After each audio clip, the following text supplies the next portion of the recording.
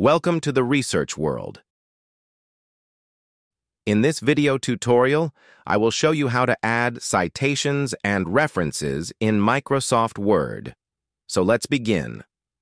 Firstly, place the cursor where you want to add or enter the citation, then go to the Reference tab, and then select your reference style.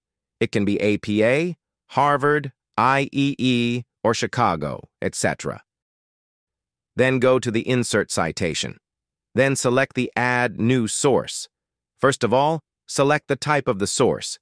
It can be a book, it can be a journal article, it can be a website, etc. So choose your type of the source first. Then give the name of your author. Give title of your source, then the name of the journal, and then the year of publication, then pages.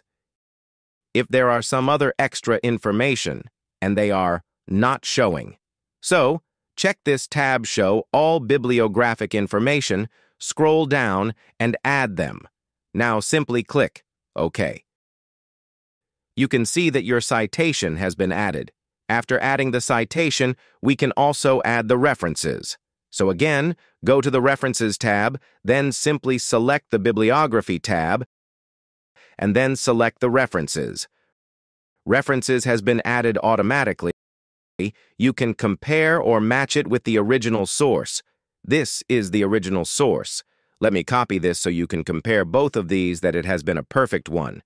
Thank you for watching.